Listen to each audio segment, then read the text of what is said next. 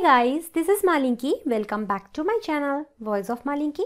Today we will talk about anatomy of dicot leaf. And if you are new in my channel, please subscribe my channel. And if you like my video, please do like, comment and share my video. So, dicot leaves are called dorsiventral. That means they are dorsal, that means the back portion, and ventral, that means the front portion, are not same. They are different.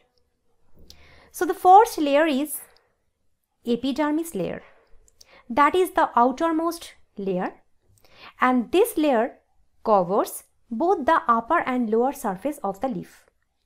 So the upper surface of the leaf, that is this pink one, this is called adaxial epidermis, and the lower surface of leaf, that is this pink one, this is called abaxial epidermis. So in both adaxial and abaxial epidermis, you will get cuticle. So cuticle covers these two layers. Now the abaxial epidermis generally bears stomata, or you can say stoma, but you will not get many stomata or stoma in the adaxial surface. Sometimes you can get few, sometimes you will not get any stoma in the adaxial epidermis. But stomata are always found in the abaxial epidermis. Next layer is this mesophyll layers.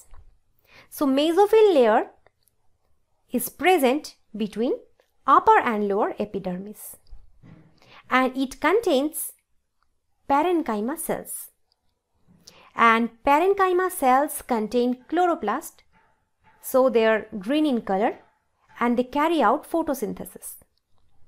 There are two types of parenchyma cells, or you can say mesophyll cells. First is palisade parenchyma or palisade mesophyll, and second is spongy parenchyma or spongy mesophyll. Palisade mesophyll is placed in the adaxial end, and these cells are elongated in their shape and they are parallel to each other. Whereas spongy parenchyma are situated just below the palisade cells. These cells are oval or round, and they are very loosely arranged. There are numerous large spaces like this, and air cavities are found between these cells. Next is vascular system. So vascular system means xylem and phloem, that we know. So vascular system is mainly present in veins and the midrib of leaf. And here this is the vascular system where xylem and phloem are found, and they are surrounded by a thick layer of bundle sheath cells. The size of vascular bundles are mainly dependent on the size of the veins. When the veins are wide, the vascular bundles are also bigger in size. When the veins are narrow, the vascular bundles are also smaller in size. So the size of vascular bundles is dissimilar here. And dicot leaves have reticulate venation.